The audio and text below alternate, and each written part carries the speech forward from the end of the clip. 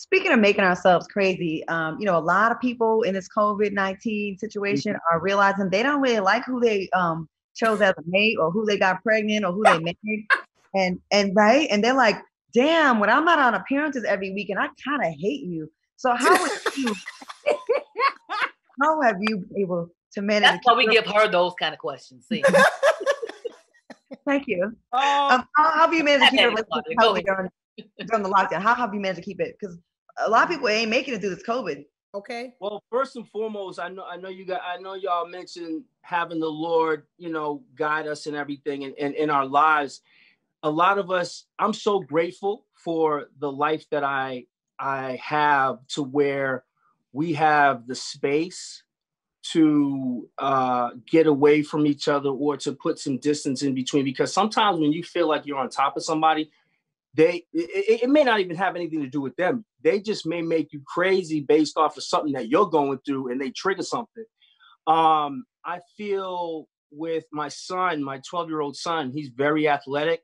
So we spent a lot of time together as far as releasing that male testosterone stuff by like working out. I have a small gym in my house, so that was very fortunate to have that. But me and him would bike ride and we would run to where we got to get that male aggression out there in the world, and we got to like just really spend some time as far as he and I, as far as a father and son.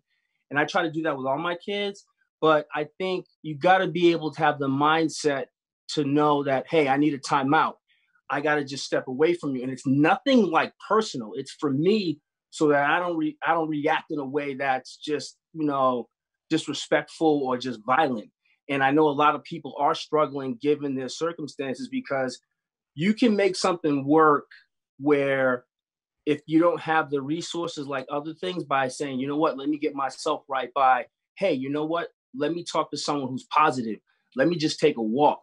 And a lot of people aren't doing that self-care for themselves so that they can maintain that balance for themselves, because they don't know how to, That's what I was going to ask you. I was going to ask you, like, I know that we don't mean to get all in your business, but we mean to get all in your business. You know what I mean? Because that's what we do. You know what I mean? And I know that it's not just us three. You know what I mean? It's like, I got somebody over here texting me and asking me to ask him this. You know what I mean? Are they still together? And what's going on? Because you have boys, right? The people are asking questions. Boys and 2 girls. You had 2 girls? Yeah. Oh, wow. Okay. So I'm going to flip it then.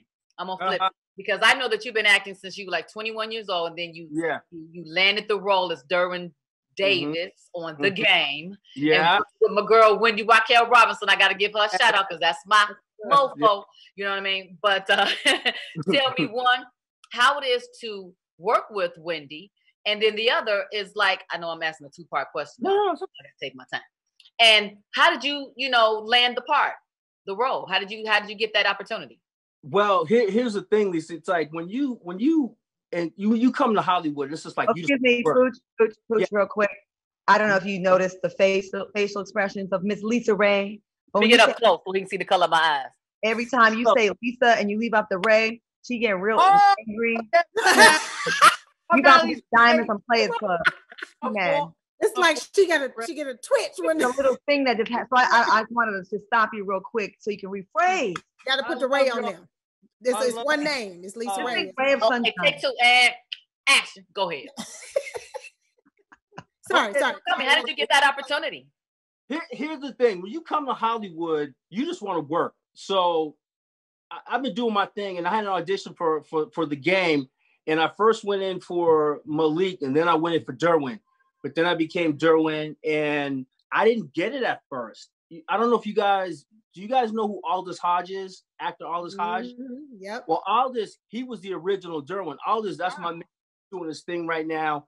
He was the original Derwin. Wow. And then I replaced him as Derwin, and then the rest is history, And so I went in there. I had a work session with Mara Brock-Akil, the creator of the show. She gave me some notes, and we were off and running. But working with Wendy, it's like working with Wendy is literally like sitting here listening to y'all. It's just nonstop laughs, jokes. And she is always the life of a party without even like trying. She's just her.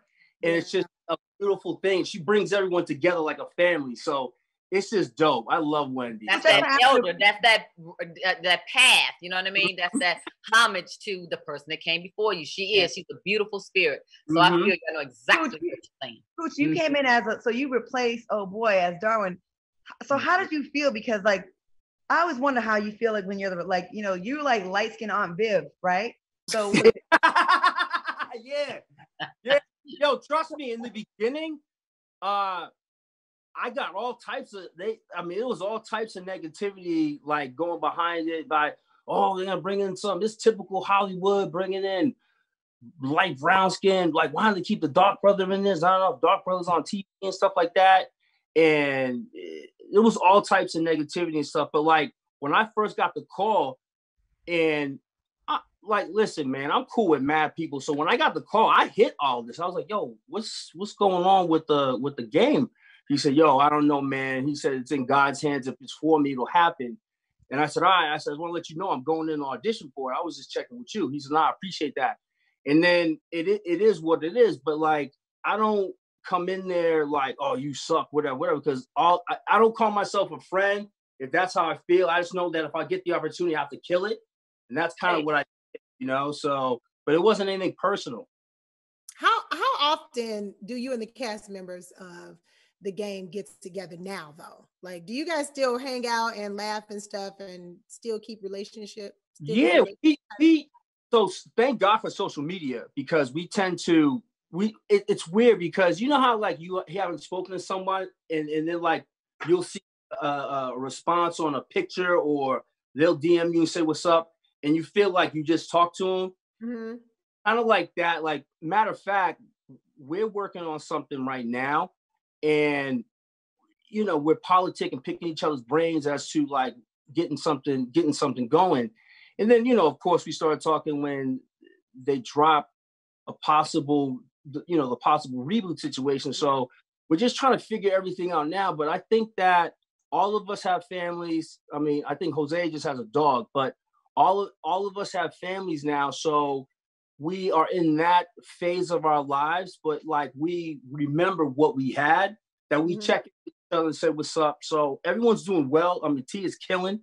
And it's a matter of finding out what's the next move for us as a cast, whether we work on a reboot or we do a different project, something different. You know what I mean? Like, let's say like a comedy movie or something. Right. Well, congratulations to you, because you're doing a whole lot of stuff. You ain't just matter of fact, congratulations on is it Clickstream? Clickstream. Right? Yeah. Tell us about that. How can we support you? Tell us all about it, what it is and everything. All right, so check it out, Lisa Ray. See, Lisa Ray. I like that. You ever watch Jeopardy? You ever just be watching Jeopardy and you know some answers like, damn, I wish I could be on that show, or you guess a word on Wheel of Fortune. So Clickstream is like Clickstream is a win quick app where it's like trivia app where we're gonna have categories. I'm one of the hosts and executive producers to where we're gonna developers. You develop. Yes. So let's say y'all are on the app, right? And then we say we make an announcement, say, okay, the category is gonna be dogs in the next like 30 minutes or 45 minutes. Everyone goes on who feels they know dog trivia, and we'll ask a certain amount of questions, and there's going to be rounds based off of like, just who gets eliminated so we can get down to the winner. So it's going to be different categories, but categories that people can relate to, and that people are going to know or relate to each category that we have to where they have a shot. So it's like Jeopardy on the app. That sounds fun. Yeah. I swear to God, because I'll be hollering at the like Family Feud, I'll be hollering at it going, tomatoes is a fruit. You know what I mean? And when it's something I'm like, I told you, it ain't nobody there. You know what I'm saying? And I ain't winning shit. Right. You know what I mean? So this is that situation where you can actually win money and prizes though. You feel me? Oh, maybe the Queens need to be on that then. All right, thank you. I needed that explanation. You said money and prizes. Somebody say money and prizes. The Queens might need to be on.